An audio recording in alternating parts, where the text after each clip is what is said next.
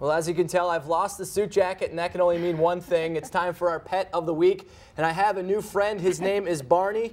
To new friends and old friends, Gail Viney is back here from the Dane County Humane Society. Thank you for being here, Gail. Thank you. Good to see you, as always. All right, this guy. Who's this guy? This is Barney. He's handsome. He is. He's a 6-year-old. He's a mix between an American Blue Heeler and Blue Tick Coonhound. And so the Blue Tick Coonhound, you see this ticking. That's a breed? It's a breed. That it's a sounds mouthful, cool. too. Yeah. It's got this beautiful marking, this peppered, gray and salt and pepper shaker look on the back of him. But then he has that sweet hound dog face. And like he came from another shelter because they were just too full.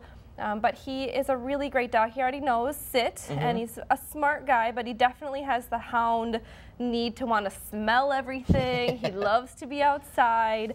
We think he might have actually come from maybe a farm or an outdoor environment, so he would actually be great if somebody wanted kind of more of an outdoor farm dog or something, but he loves to be with people, and he likes to just meet that person, and he'll just kind of like lean into you. He started to lean in and likes to get attention, social. So he's an explorer. Yes, for sure. He loves to check things out, and we recommend probably no cats. He really wants to chase the cats a lot. So no Good cats. Boy. Good boy. Exactly. Like, they're toys to him. That's right. And other dogs, we think he might do okay with other dogs, but it's so individual. We want to have you bring your dog in. We'll do an interaction and kind of see how they react. But maybe he wants to be the only dog. We'll kind of see that case by case. He's so well behaved too. He's a smart dog. He is. He's just and friendly. He's 6. You said 6 years old. Yep. So he's right in that prime of his life where he's not going to be puppy energy, but he's going to still want to go out on walks and play and be a good dog. That's right. We have a big event this weekend too, the Adopt-a-thon. We do. Actually, it's sponsored by the ASPCA, and they gave us grant money to have a huge adoption weekend. So on Saturday, it's our big day,